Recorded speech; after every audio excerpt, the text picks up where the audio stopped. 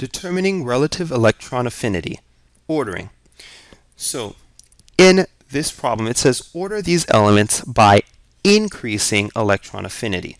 So we have to remember that they want us to put it in increasing order. So that means we're going to have this smallest electron affinity on the left, and then we're going to go to the largest electron affinity.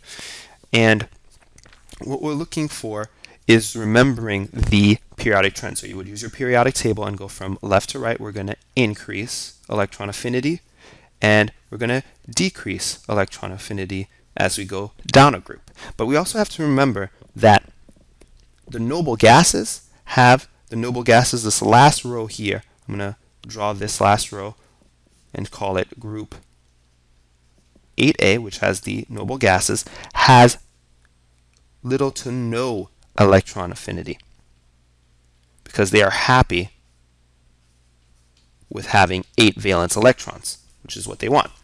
So when we're looking at this, we have to be careful because this is a tricky part. We have K, S, E, S, F, and Ne.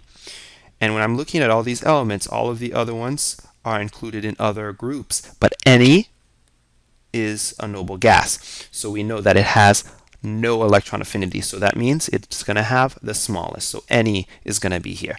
So we know that K, the ones that begin with K, are actually wrong. So C, D, and E are out of the running in the first place. Now we just have to decide between A and B.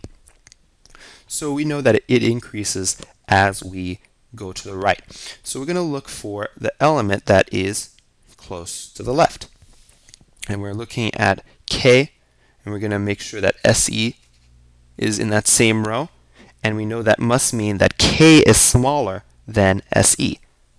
So K actually is smaller than SE because when we go from right to left, we are decreasing.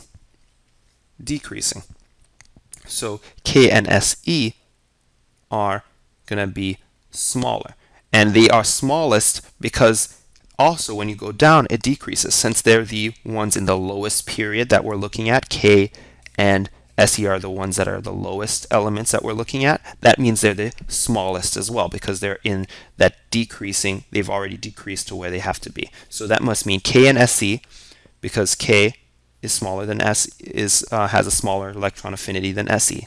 Then we move S, notice we move up one period, so that means we're increasing a little bit more, and then up another period to F, that means we're increasing when we found the largest electron affinity. So A is the answer to this problem.